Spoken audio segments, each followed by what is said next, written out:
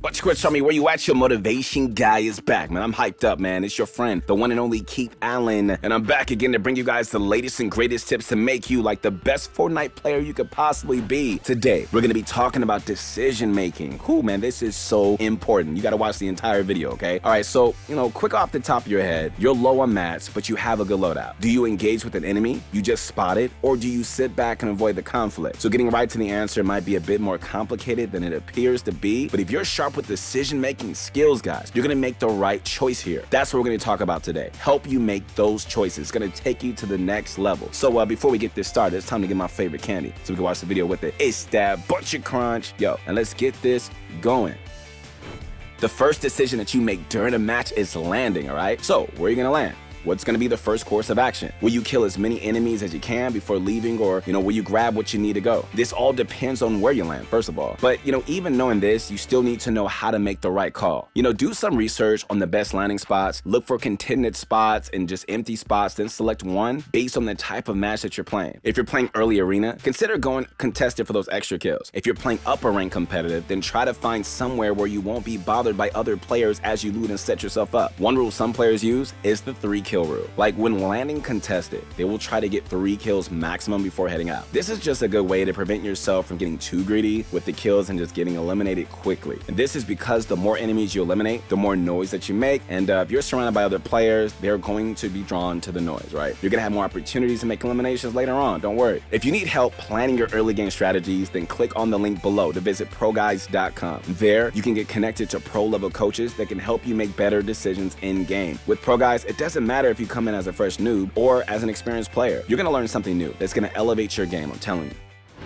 Rotation is an in-game choice that changes depending on, the stage of the game. Rotation can be anything from going from one location to the next, swapping positions during a fight, or even entering the zone during the later stages of the game. One thing many pros like to do is avoid a direct path to the zone. Sure, this would be a shorter trip and can get you to where you need to be much faster, but it's a predictable move that can give other players an opportunity to pick you off. This is why, guys, you should always consider entering the storm circle through the road less visited. This means avoiding any major POI and using a vehicle to go the long way around. And so this also means a safer rotation, and you won't have players headed in the same direction as you every time. Worst thing is just getting beamed from behind while you run towards the circle. Speaking of zones, rotating can get more complicated once you do reach the end game. Like in a casual match of Fortnite, odds are most players are going to be eliminated before the 4th zone. The higher up you go in ranked and the more tournaments you enter, the more players you're going to be playing with the end game in mind. And so this means, man, there's going to be more players trying to claim their spots in the zone. This can leave the zone crowded if you arrive at the last minute. Don't fret though. As long as you stay out of the line of fire, you should be able to sneak in and just start boxing yourself up with the coming battle. One item that you should definitely have in your inventory is a launch pad. Oof. This can make rotations so much easier closer to the end game. Many pros carry it in their special build mat slot, and you should too. If you want to try to get on top of an opponent's build, you can use this to really launch up in the air, then rotate closer to the zone. This can give you the high ground, and if you're quick enough, you can utilize this time to start claiming pieces. Alright, so getting a refresh is a simple concept. Kill an opponent, take their loot, and watch your mats and ammo get maxed out so you can keep fighting longer. Sounds easy, right? Well, it's a bit more complicated than that. And how you decide to approach this can affect whether or not that you get eliminated or not. Refreshes are a late game skill. Throughout most of the match, you're gonna find plenty of chests and ammo boxes to stock up on ammunition, right? Meanwhile, structures such as rocks and trees provide plenty of mats to start off with, but you won't always have them to harvest. Your only source of supply at this point will be killing other players. Pro tip, the worst thing that you can do with a refresh is to get too anxious. Yeah, you might need the mats, but is it worth making sloppy mistakes over it? If you get too cocky or you just try to rush an opponent out of desperation, it won't end well, I'm telling you. Instead, guys, you should take it slow, use a methodical approach so you can focus on the fighting decisions that you need to make. And so even if you get the kill, make sure to clear the area before swapping out your weapons for better ones. You don't want to be caught in the open adjusting your inventory. When and when not to engage in a fight is a critical skill, especially when you start playing matches where Storm Surge becomes more relevant. If you want to be an aggressive player who W keys, you might find yourself attacking anything that moves. But in Arena, the effectiveness of W King starts to shift when more skilled players enter the mix. In other words, guys, not every fight is the one that you want to mess with.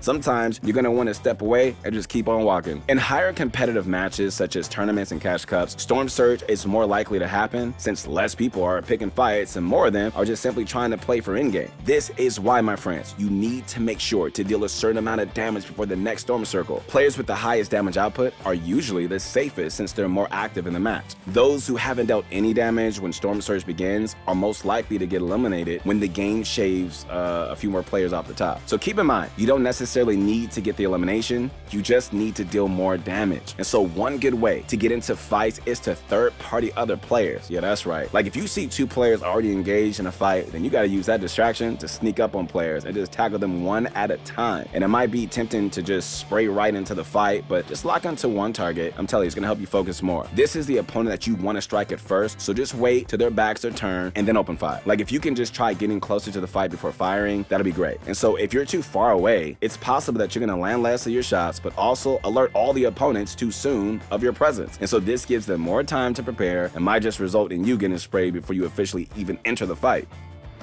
Your loadout is always going to be tailor-made for you, I'm telling you. But that doesn't mean that it's just influenced by the current meta. The spray meta means machine pistols and SMGs are in, but you also want to include an AR in there.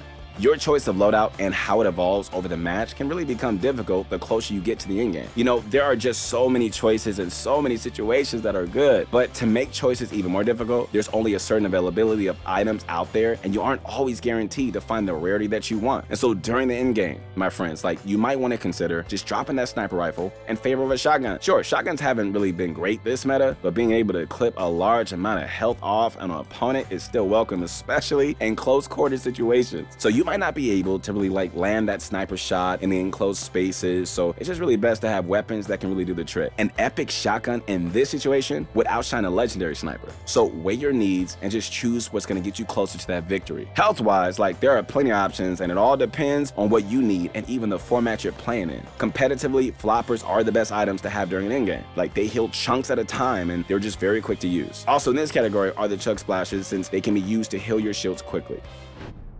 You know, one of the toughest and possibly quickest choices that you need to make during a match involve build battles and box fights. Competitive Fortnite revolves heavily on the building meta, and because of that, it's just easy to start building mazes around your opponents as you piece control. But just like you claim pieces, your opponent will also be doing the same thing. Now comes the hard part. That requires your brain to work overtime, right? Like which wall do you edit to get a clean shot of your opponent? If your opponent has taken a moment to heal, okay, so how do you get closer to them without constantly smacking walls? Well, the first thing that's gonna help you make these decisions is mastering piece control and just knowing to count your current pieces on the board. If you're aware of what you have available to you, then it's going to become easier to know which pieces that you can and can't edit. And so this next step, guys, on learning your options is knowing all the possible edits that you can make. And so if your opponent is below you, you need to be able to decide quickly, like if you need to break through the build or if you can just edit your way down there. If you own the floor, then edit a hole and just drop down. Sometimes, you know, the best way to become better at decision making is being able to see all the possible options on the table. You could do it. Before we drop you off today, don't forget to visit ProGuides.com for pro-level coaching. But your girls, tell me where you at. Your motivation guy is back. Well, that's gonna wrap up things today. If you guys liked the video, subscribe to the channel and make sure you guys spread the word. We got so much content coming out. Also, feel free to leave a comment and just let us know if there's anything that you would be interested in learning more about. We got you. Remember, let me say this, sharpening your mind is just as important as enhancing your mechanics. And so if you become better at making quick decisions during a match, then you're gonna be on the right track towards becoming a better competitive player. But you gotta believe in yourself before anybody else does, and I know you can, and I know you will. So keep your head up, connect with me on my Instagram at Your Motivation Guy. I'll see you on the next one. Peace.